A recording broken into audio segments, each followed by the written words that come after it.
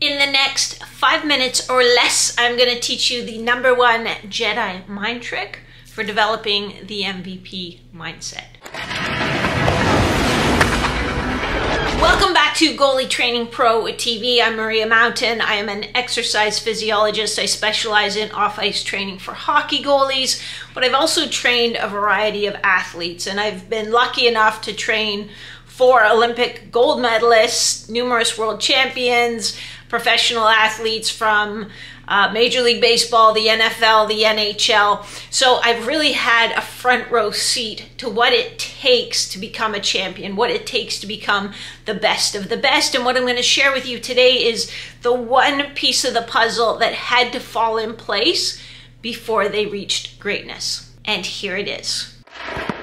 You are the #1 ingredient to your success. Not your mom, not your dad, not your coach, not anybody but you. And that's because only you can decide how you're going to respond. We all find ourselves in circumstances that are unfair, unjust, whatever, but we are the ones with the power to decide how we're going to respond. Your team sucks on defense. You see 50 shots a game, 60 shots a game.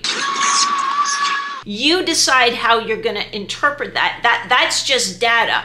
And so you can decide that that's either a really good thing, because you know what? As goalies, how we get better is by seeing shots. And seeing shots in a game situation develops us better than just seeing shots in practice.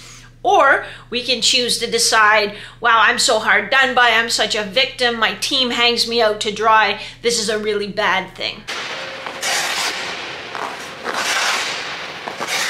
I think if you follow this channel, some of you have already flipped that switch. So let me know if you've already flipped that switch, if you're like, yes, I know exactly what you mean, and my career changed when I decided to stop being a victim and to take ownership. Drop a comment below, because one of the best ways that other goalies learn is from your experience. So share your experience, share how it transformed your career or your enjoyment, or just what did you find when you flipped that switch and decided to be the most important ingredient to your own success? There are a million examples of how this can help you when you decide to be the most important ingredient to your success, when you take ownership of your success, when you are confronted with an obstacle, you're just thinking, okay, what's my next best option? It's not going to be ideal. Very few goalies have an ideal career. So, if you don't feel like doing your training, it's your decision whether A, you're going to do it at all, and B, whether you're going to give it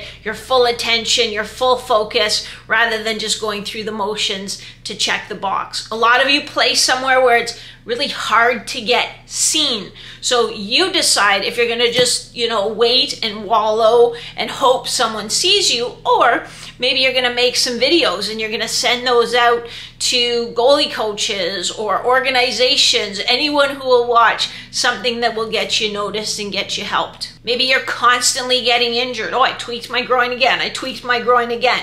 Well, what are you doing for training? What are you doing to try to reduce that risk? Have you been to see a physical therapist? What did they say? Are you doing the exercises that they gave you? If those aren't working, are you trying to go back to the physiotherapist or find somebody else who might be better equipped to help you? Maybe you're feeling tired on the ice, having a hard time focusing. Are you getting enough sleep? Are you staying hydrated? Are you eating proper food, fueling yourself? Are you taking control of what you can control? Do you need to move better on the ice? Well, what are you doing to improve your goalie-specific mobility or your goalie-specific agility? If it's mobility is your problem, if your hips just don't move the way you need them to move, then one thing you can do, I've got a free program just for goalies. It's called the Butterfly Challenge. I'll put a link in the description, or you can head over to your app store and just type in Butterfly Challenge. But again, that's something you can control and you can improve, and it's free, and you can just start right now. So what I'm saying is champions aren't perfect, and they all have struggles that they have to overcome.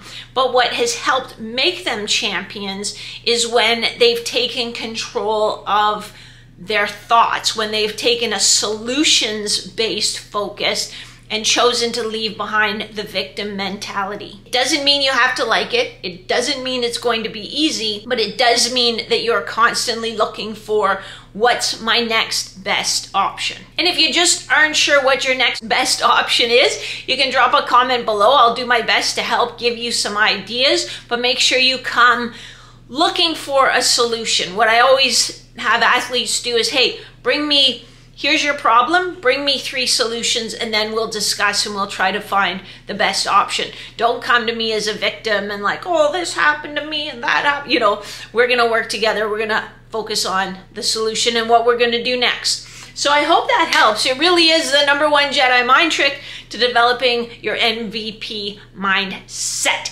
That was a quick one. I will catch you next time. And I forgot to ask you to like this video, hit the thumbs up.